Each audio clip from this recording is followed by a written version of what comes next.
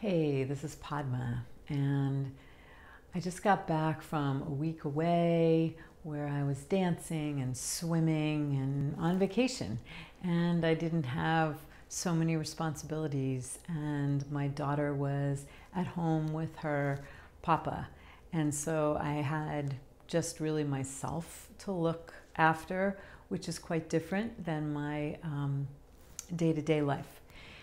So what I noticed in that is that I really was able to, through all the movement, through all the rest, through all the swimming, I was able to really tap in to my fluid system. And our bodies, our physical bodies, are roughly 75–80% liquid, kind of like the earth. And so there's a lot of fluid energy that we're moving with.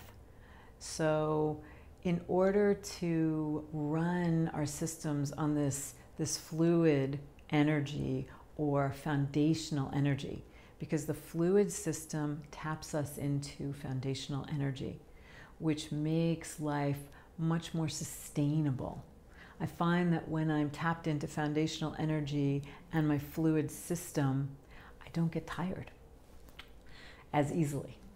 So that is my introduction to the fluid system. Oh, and one more piece is that in the fluid system, when people say, well, you didn't da-da-da-da-da, or I really want you to da-da-da-da-da, you can just kind of let it go by, you know, and have this almost sea anemone response to things that come and things that go, because life is full of things that are coming and going. So that is my introduction to the fluid system. And I'm going to pause here and invite you into a meditation to discover more for yourself. Okay, thank you.